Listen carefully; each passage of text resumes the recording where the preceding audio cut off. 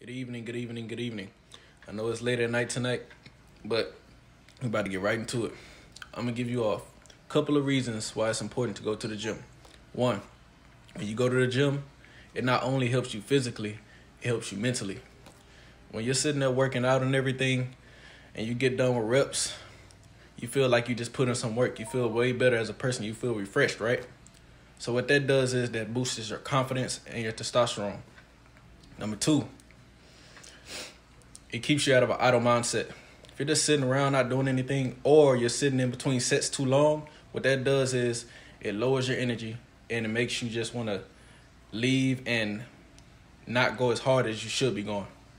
You want to always make sure you sit in between those sets at a good amount of time and get right back to the next rep. Number two,